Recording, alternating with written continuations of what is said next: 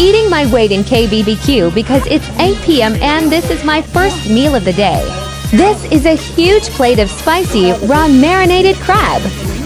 Eating the meat is good, but on rice, it becomes astronomically delicious. Lots of brisket and washing it down with a spicy Sprite is probably one of my favorite activities in life.